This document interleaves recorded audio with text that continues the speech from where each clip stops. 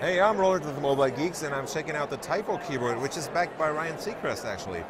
So this is actually a hardware keyboard for the iPhone 5 and iPhone 5S, which just slides on to the Apple smartphones, and it gives you basically looks kind of like a BlackBerry keyboard, because if you look closer, you can see that the keys are specially shaped to make typing easier, and you can just hold it like this and start typing right away with both of your fingers. Since the home button is actually covered by the keyboard, they add their own home button down here.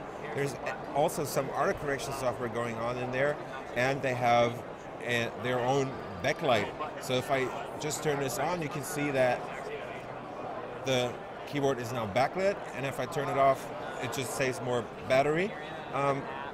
All the ports on the iPhone 5 or 5S actually stay accessible, so you have the lightning port right there and the headset jack, and it's getting charged through this micro USB port, not a lightning port, and the battery is actually integrated into the cover.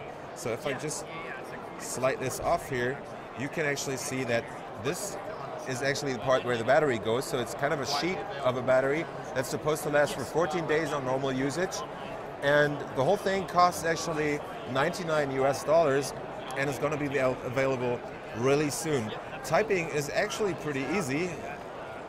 So if I just type Mobile Geeks is at CS 20 whatever, where's it 0 on here? Down there. No, that's not working, whatever. Typing was actually pretty easy when I tried it on earlier. Let me just whatever spell this year.